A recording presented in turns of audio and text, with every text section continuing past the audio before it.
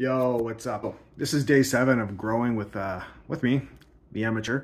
But what I've discovered that plants, when you start growing them, make sure the distance to the light is perfect, because if not, they stretch and try to go to the light, I'm told.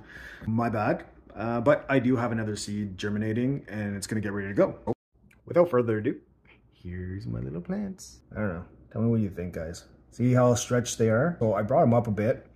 I put them on these little cups to bring them up. Hopefully that stops it. I got to make sure that there's no stress on the tops of these plants, that they're too high, which they may be. I'll keep an eye on if there's too much heat stress. If not, I'm in this nice little room, my office. So my office gets a lot of light here. So what I'll do is I might put it up on the desk here in front of the window and get some natural good old sun.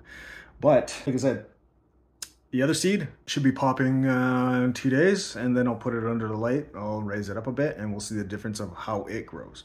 So if I'm doing anything wrong, guys, just let me know in the comments. Give me some tips, some tricks, whatever, or not. Just enjoy the fun. Watch these babies grow.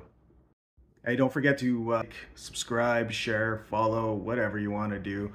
I don't know. I'm just trying something new in my retirement life. After 18 years in the military, this is very new to me. Here I am, and here are my little babies. See, my military stuff is still not on the wall, except for that one.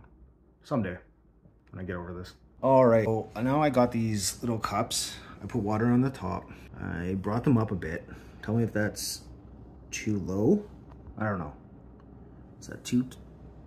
This one here, it's doing some funky stuff.